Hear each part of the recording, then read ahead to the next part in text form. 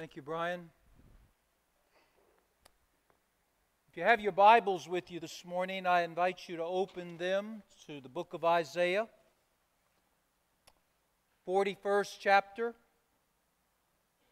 In just a moment, we're going to read verse 10. On Sunday morning, we're in a sermon series called Promises. We're learning that what God says is what God does. What God does is based on what God has said.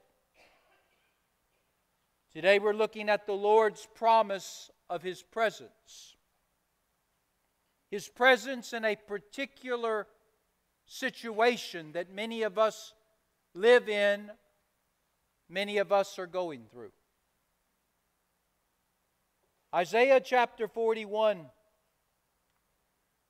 verse 10. The prophet Isaiah, speaking to those of his day, speaking to us of our day.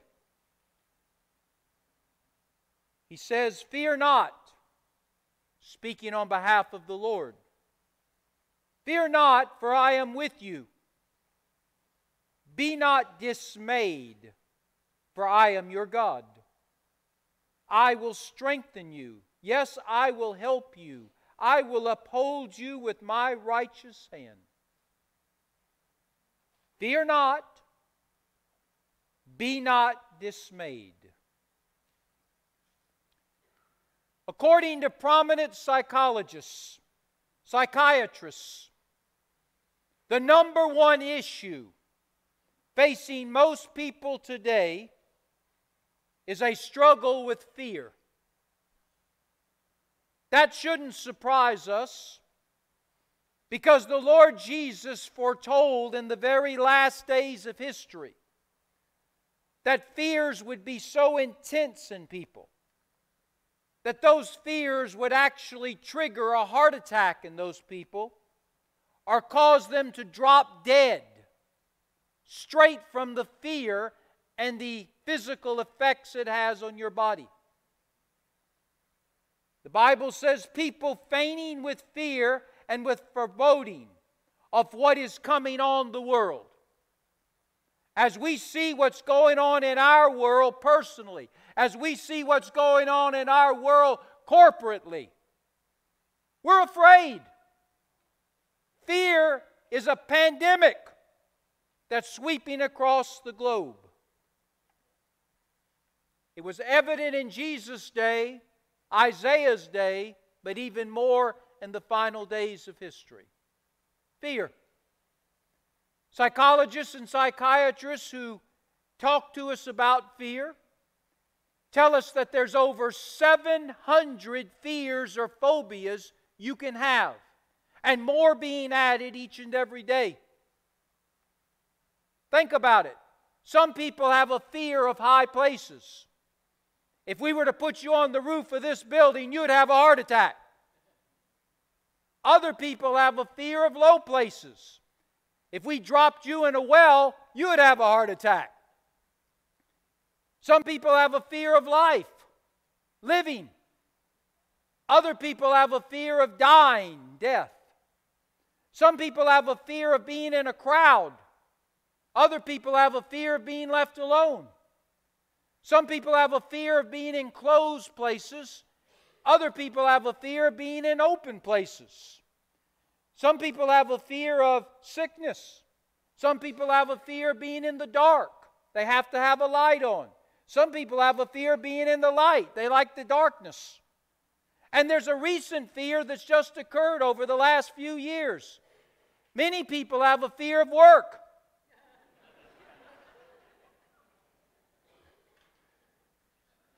Fear.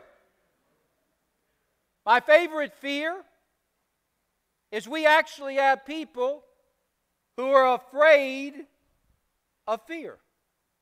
Their fear is fear. What a way to live!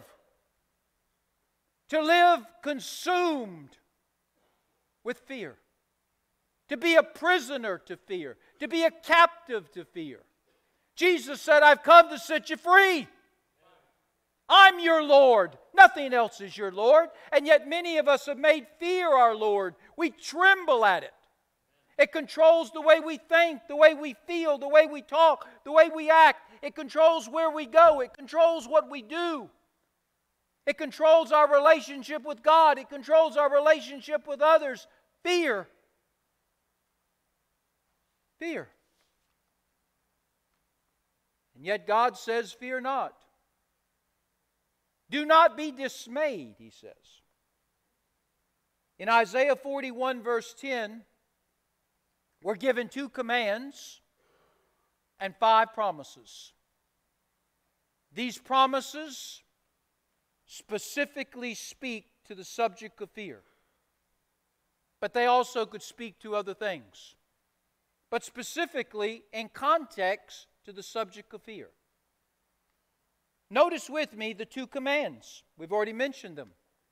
We are commanded to fear not. We're commanded, be not dismayed. That's what we're commanded to do. Those are commands. Why? Because of the 5 promises that God gives us that allows us to overcome the fear, overcome being dismayed. What are the promises? I am with you. I am your God. I will strengthen you. I will uphold you. I will help you. Those are the promises of the verse. Those are the promises. Now, before we go to the promises, I want to make this a very personal message to you, a very specific message to you, a very relevant message to you. So I want you to answer this question, but you don't have to answer it out loud. What's your fear?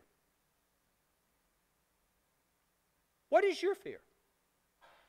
You don't need to tell me or tell anybody else, but I would dare say 3 out of every 4 people sitting here right now looking at me have a fear. Some type of fear that dwells in your mind and in your heart, affects the way you live now, and could have an effect on how you will live in eternity. A fear. Maybe your fear as you look at me right now is a financial concern. You have a fear for your finances. Do I make enough money to take care of my obligations and needs? Do I have enough money put away for my future so I can retire and be able to stay financially above water? Financial concerns. Fear. How about family matters? Do you have a fear about your family matters? A fear about your relationship with your spouse, your children, your grandchildren, your mom, your dad, your grandparents, your aunt, your uncle, your nieces, your nephews. Do you have a fear about all of that? Do you have a fear about medical issues? Cancer runs in my family. I have a concern about it. I have a care about it. Heart disease runs in my family. Parkinson's runs in my family. Dementia runs in my family. Are you sitting here saying or thinking to yourself, I'm afraid about my health? I'm afraid about my past.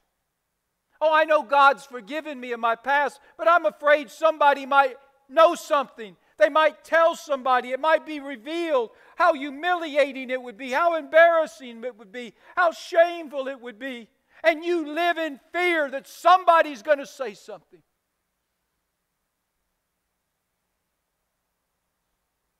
You live in fear of the devil? You live in fear of a sin or a particular shortcoming in your life spiritually? Maybe you have a fear of a person at school or at work. Every time you see him, you tremble on the inside. What's your fear? You see, you can't overcome anything till you acknowledge you have it. And then you can apply God's remedy to that fear by using His promises. So let's look at God's promises real quick. How can we handle our fear, singular, our fears, plural? How can I have victory over them? How can I walk by faith, not by fear? How can I be set free in Jesus? Well, notice, first of all, it begins by understanding the Lord is with me.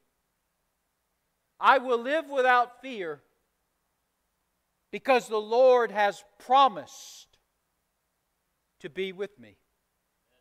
Now, that's not my opinion. That's not a theory. That's not a guess, even an educated guess. That's what He says. Fear not, be not dismayed. Promise number one, for I am with you. I am with you. You see that? I am is the name that God gives to Himself. God doesn't leave it to us to name Him. He tells us who His name is because His name is a characteristic of who He is. And it's interesting that God identifies Himself to Isaiah as I am.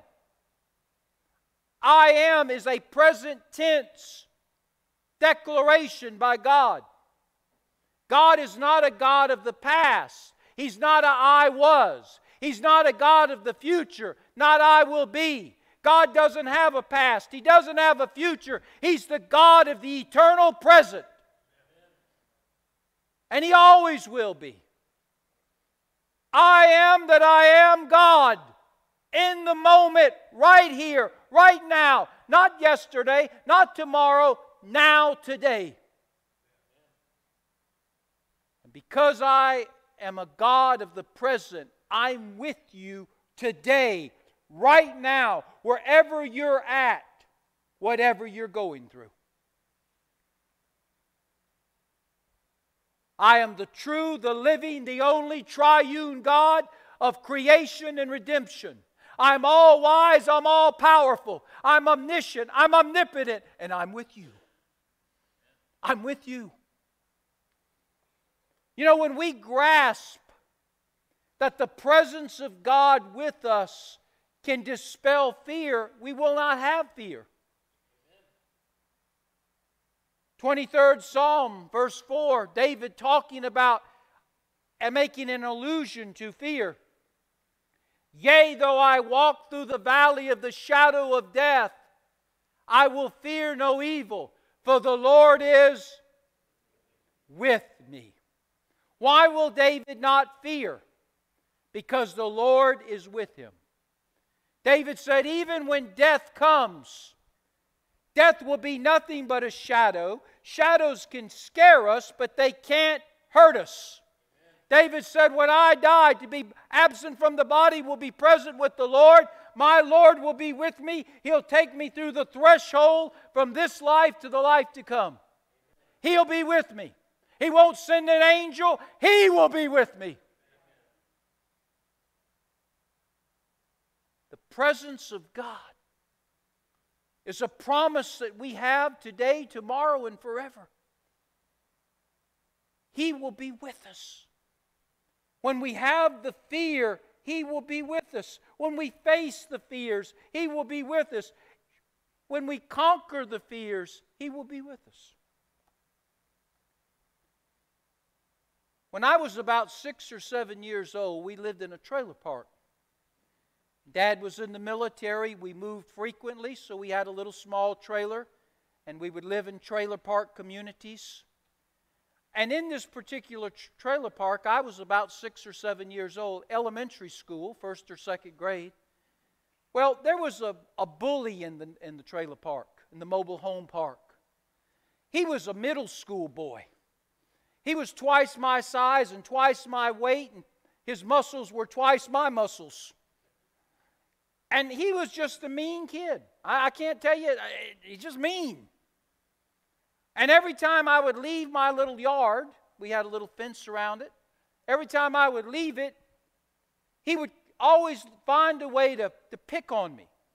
Sometimes he'd call me names. Sometimes he would push on me. Occasionally he would hit me. Sometimes he would kick me. He'd threaten me, take from me if I had something he wanted. I mean, he was just a bully.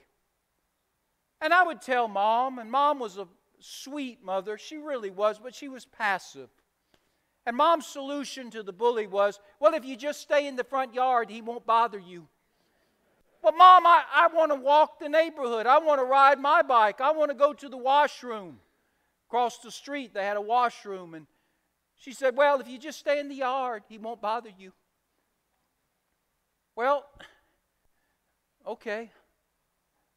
I was never happy with that, and sometimes I'd slip out, and it would occur again. He'd pick on me. Well, Dad came home. My dad wasn't a passive man. And that wasn't a solution to him. And him and Mom had conversations. She said, just keep him in the front yard. No, he don't have to stay in the front yard.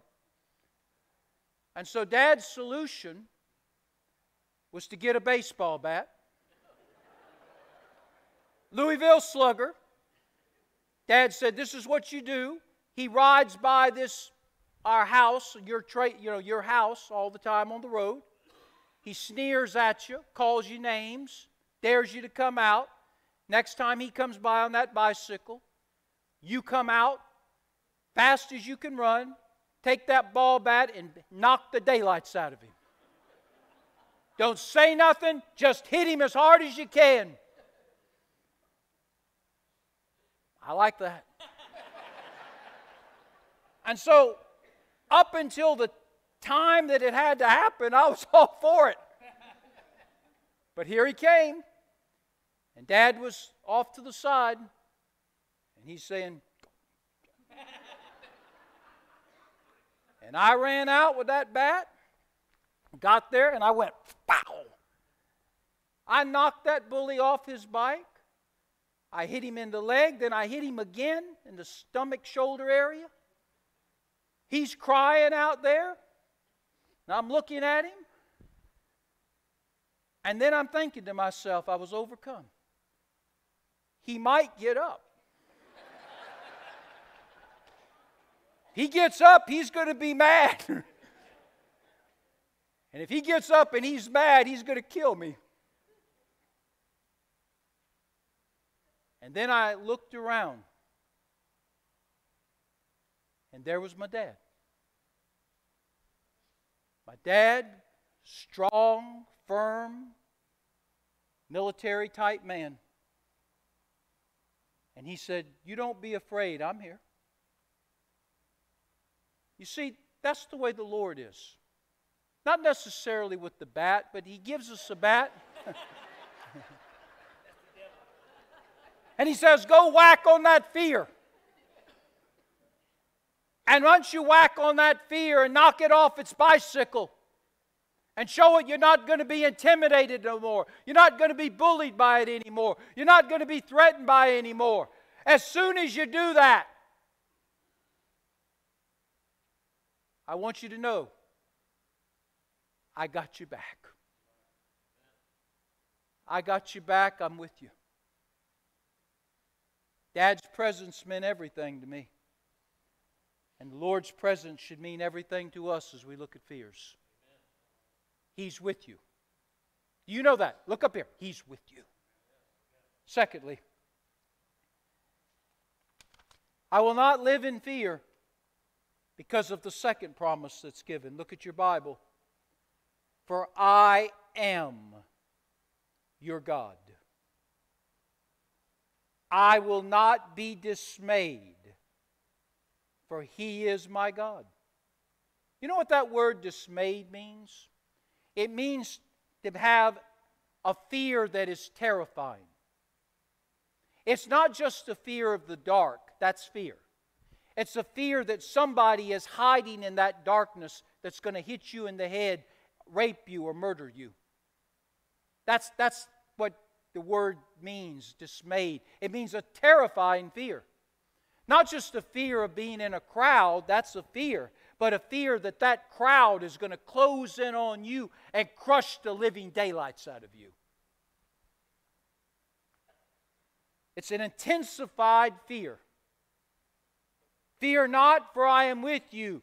Do not be terrified, for I am your God. Can I ask you a question? How big is your God? How strong is your God? How loving is your God? Because your knowledge of God and your understanding of God has a lot to do with how you handle your fears.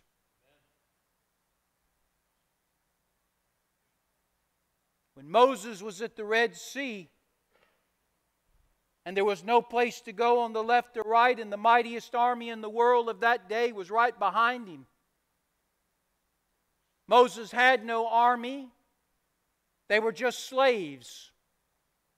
No weaponry. Nothing. And Pharaoh was coming with the mightiest army in the world to wipe out the Israelites and take the rest of them back to Egypt.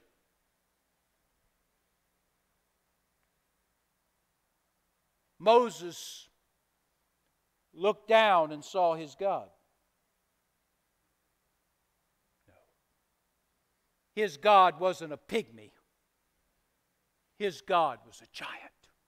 And Moses looked to the sky. He wasn't afraid because his God was big. And David's God was strong. All people could see was how big Goliath, the human tank, was. Yet David looked beyond Goliath, and David saw how strong his God was.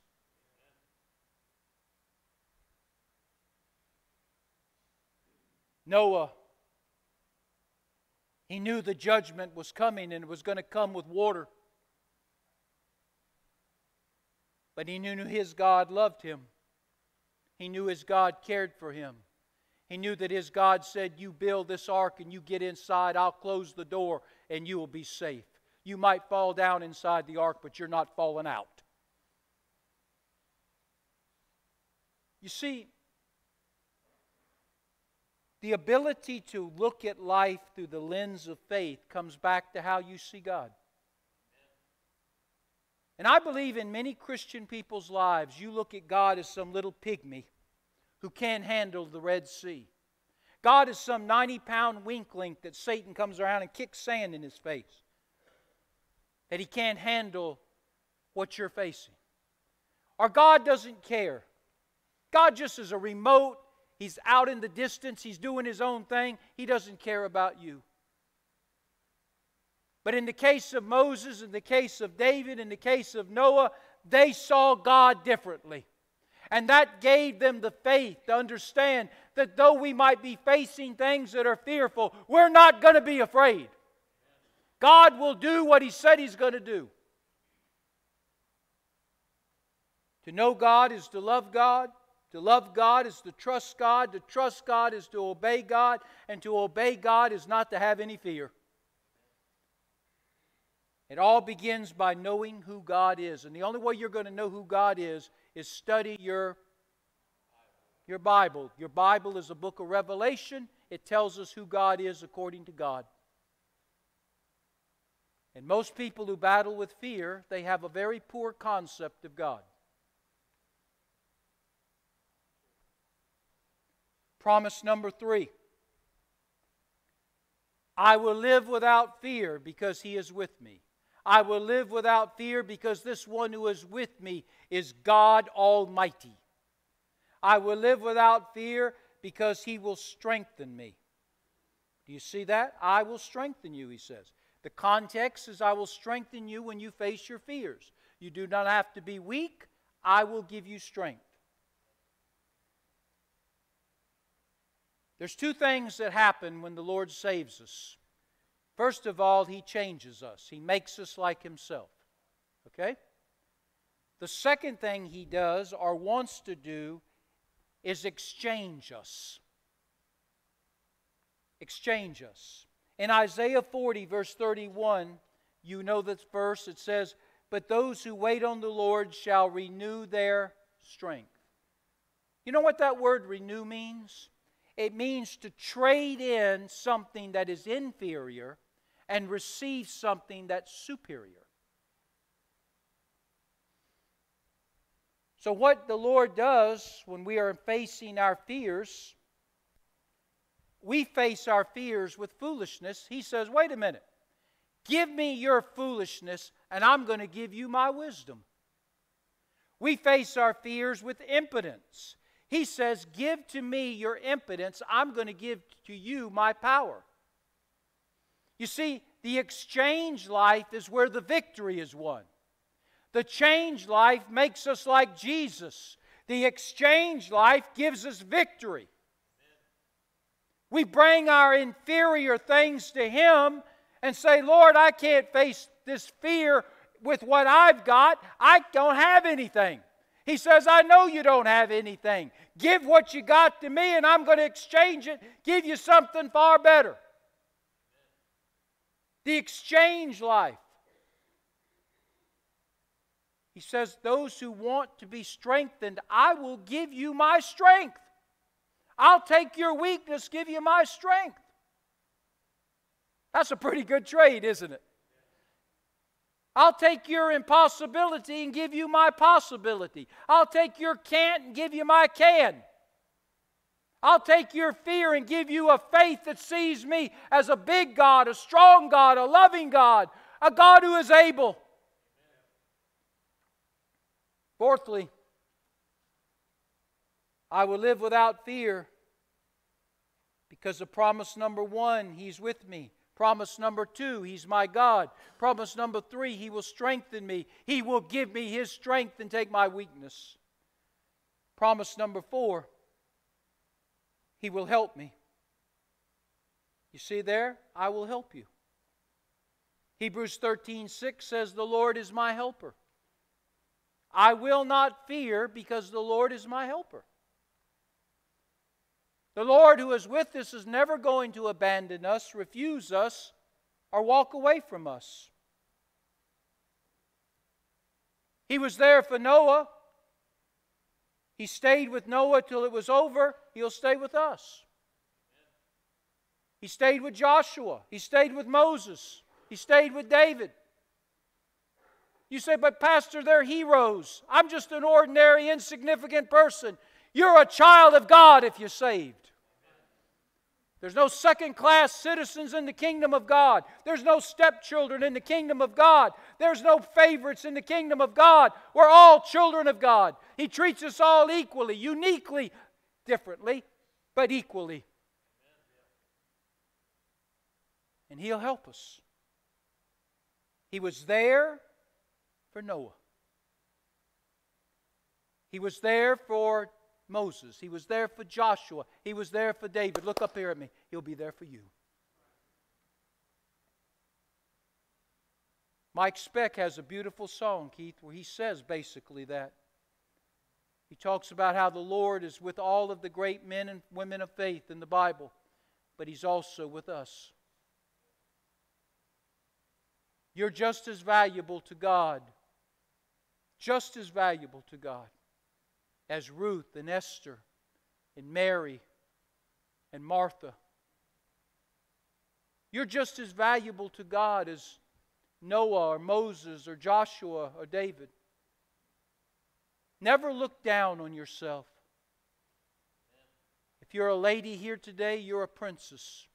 If you're a man here today, you're a prince. Because your father is royalty. And people think it's a big do to be British royalty. We're biblical royalty. Much bigger a do. And then lastly, notice the last promise. These are promises to God for those who battle with fear. We can overcome it. You don't need a pill. You don't need counseling. Neither will hurt maybe, but you really don't need that. You just need to apply the promises. God says, I'm with you in your fears. I'm your God in your fears. I will strengthen you in your fears. I will help you in your fears. And then he says, I will uphold you with my righteous right hand in your fears. You know what that word uphold means? It's a construction word. It's actually speaking of the foundation that God puts up under His people. I've said many times, I'll say it again. You can put a 10-cent building on a $1 million foundation. It'll last forever. But if you put a $1 million building on a 10-cent foundation, it won't last a year. That's why Jesus had a lot to say about foundations. How we build our life and what we build our life on, because it will determine how we handle the storms and how we handle the fears and all the other things of life that will come against us. David said in Psalm 145, the Lord upholds. He puts a foundation under all who are falling and raises up all who are bowed down. The Lord is our foundation, is what He's saying. Fear says, I'm going to knock you over, I'm going to blow you away. And God says, no, it ain't going to happen. Let fear huff and puff. But it's not going to blow your house down. If your house is built on my foundation, your house will stand against any fear, all fears, forever. 365 times somebody said, the Bible says, do not fear in some way, shape, or form. You know, that's one for every day of the year, isn't it? You say, woe is me, what am I going to do tomorrow? Do not fear. What am I going to do next week? Do not fear. God has like a broken record. He just gives you the same thing. Do not fear. Because I've made promises to you and I will fulfill my promises, each and every one of them.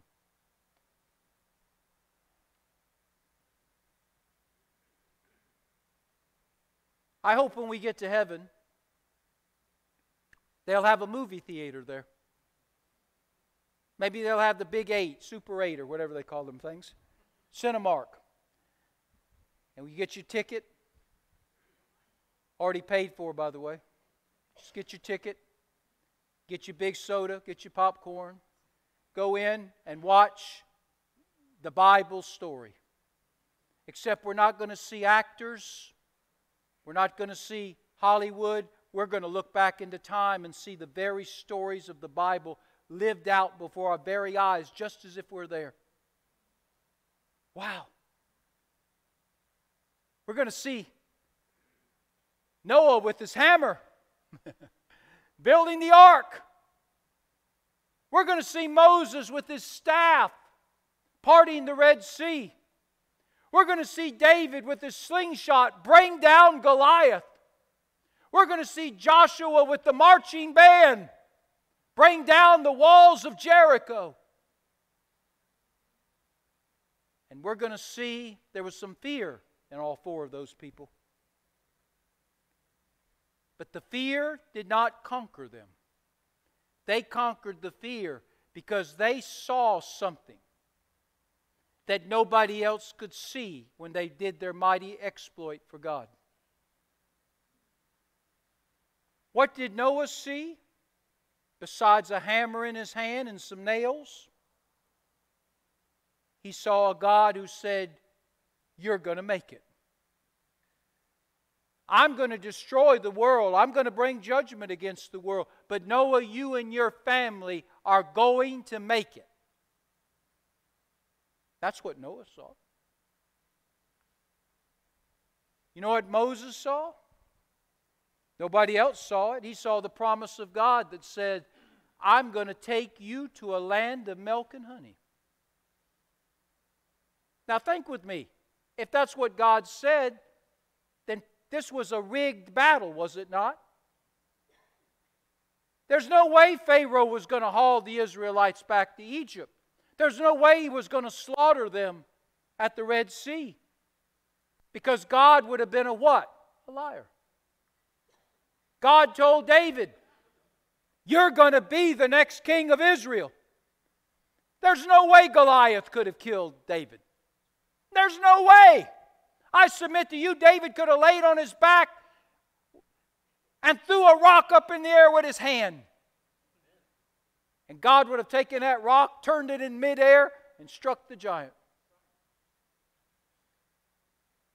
Joshua knew that the walls were going to come down. God told him so. So as they marched around singing Amazing Grace, he knew what was going to happen. I close by telling you this. Don't always see the visible. Look for the invisible, and remember, God keeps His word. I've got a fear, Pastor. Remember, God is with you. I've got a fear, Pastor. Remember, He is with you and He is God. Remember, He will strengthen you. He will help you. He will put a foundation under you that will not bend, will not bow, will not break. A foundation that will hold you up in the mightiest of storms, will hold you up in the mightiest of fears. And God said you're going to make it. Don't let no fear buffalo you. Don't let no fear push you aside. You're going to get through it. You're going to get through it. Because He said you would. Heads are bowed and eyes are closed.